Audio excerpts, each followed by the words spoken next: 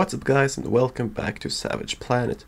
So I thought it was a good time to make an update on my prediction and of course the prediction of Helmut Norpoth, a guy who was very right in predicting the election of 2016 and most elections before that. So he has gone on Fox Business and talked with Lou Dobbs about this, and he stands by his predictions. There is no reason to change it. Trump is still going to win according to him. And this comes, of course, after all the riots and all of the social unrest that has been going on, and as well as the economy, because Trump's re-election can be predicted, in short, through the primary model. And of course I have made a video about him before, and his usual accuracy when it comes to these things. Also, the swing of the pendulum still favors the Republicans, because there's only been 4 years of Trump. And Helmut, it is great to see you again, and you are predicting that who will win in 2020? Well, thank you for having me back again, and I'm predicting that Donald Trump has a 91% chance of being reelected. 91%, my gosh. This model of yours, we've talked about this model, which is extraordinary in terms of its accuracy.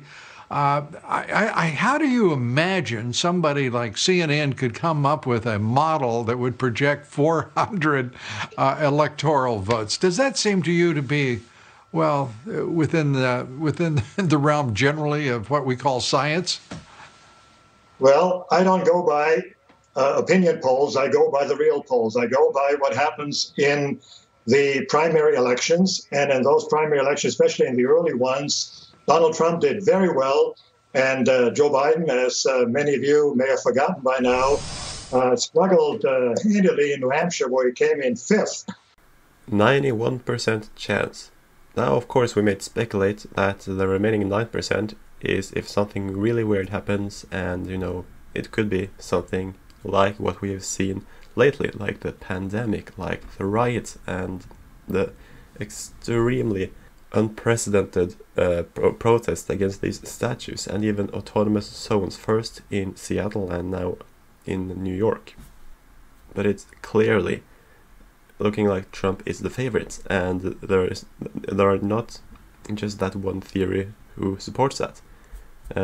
The swing of the pendulum theory also favors Trump. Now, the 13 Keys by Alan Lichtman, which is of course something I have talked a lot about before, that is something that he has not himself come out with yet. In my latest video about that, it was clear that it was left open the possibility that a swing key changed, and that could have something to do with the economy, and it could have something to do with other things.